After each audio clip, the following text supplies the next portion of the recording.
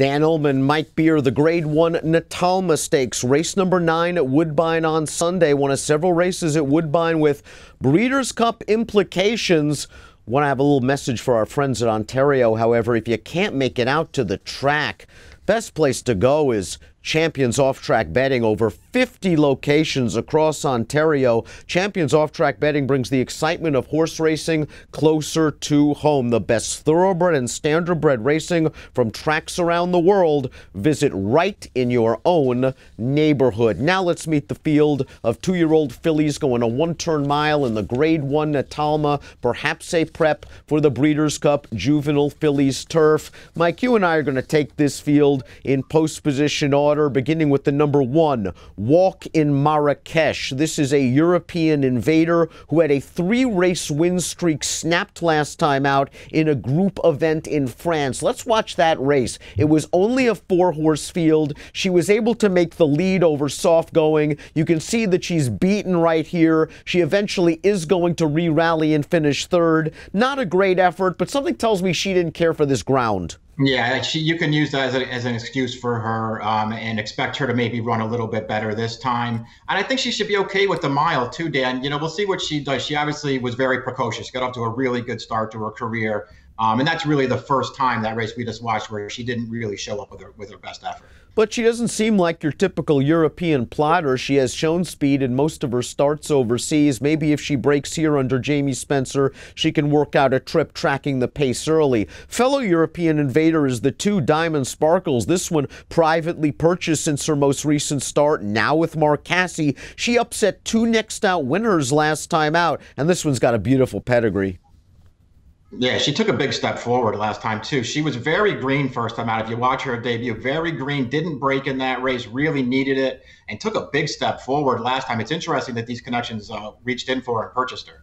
Big name in this race is the 3, Fair Maiden. This is a filly that's won her last 2 starts by a combined 21 3/4 lengths. 1 on synthetic, 1 on turf. Both sprinting. This race, the Catch a Glimpse, though, a local prep for the Natalma, and here she is on the outside. She's been prompting the lead throughout, and they've been going pretty fast over this yielding turf course. She makes the lead, and like a couple of 2-year-olds that we've seen in the past, you know, I think she's looking around a little bit. She's playing with these horses, and then she goes on to her business. She has run real fast in her last 2 races. She's going to have to stretch out to a mile, but she's the horse to beat.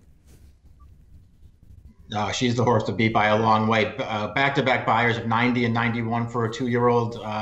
That's nothing to sneeze at. She was really impressive last time in that turf race. She broke alertly, but just rated very kindly in there. When it was go time, she dusted that field. This is way the horse to beat. Not sure One Ray Dreamer, the number 4, is good enough to win this race, but maybe she can get a piece at a giant price for a good trainer in Josie Carroll. She made her debut on the turf in a maiden special. There was just no pace going on in that race. She got hung out wide throughout. Now she's getting Lasix, and this is the time of year where I think we're going to start seeing these tonalists start to improve with more distance and maturity.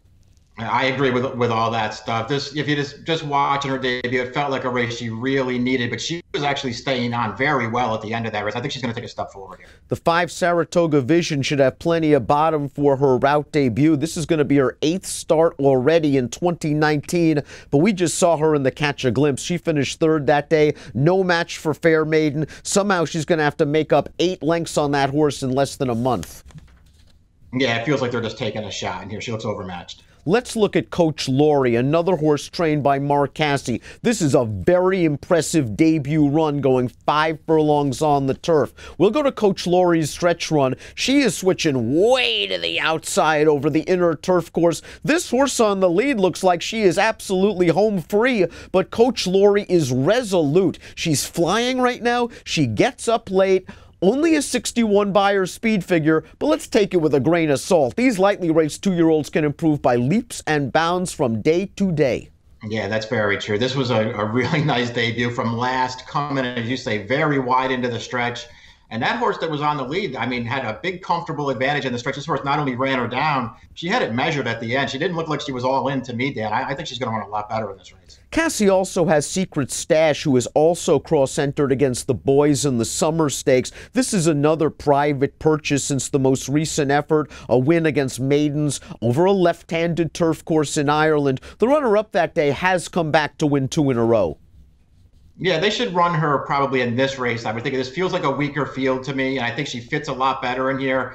She won very easily last time. Abscond did some decent things last time out. First time against winners in the Bolton Landing at Saratoga. We turn into the stretch, and Kamari is returning from Europe for Wesley Ward. She looks like a really nice turf sprinter in the making, and she had all the best of it on an easy lead. You see Abscond, though, on the outside, trying hard all the way down to the wire. I think this is a good effort. The question is, how is she going to appreciate stretching out in distance? Her sire liked it. He was a Breeders' Cup Classic winner.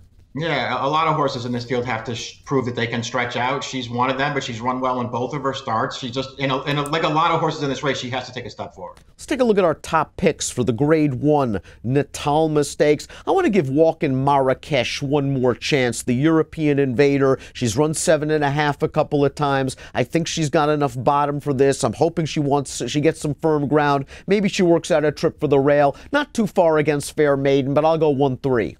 Yeah, I took Coach Laurie. I'm just hoping that she can show the same kind of kick over a mile as she did sprinting in her debut. I was impressed with her debut, though. I went 6-3, 4-1. Grade 1 Natalma, one of a couple of graded stakes races at Woodbine on Sunday, has an approximate post 5:49 Eastern. Best of luck.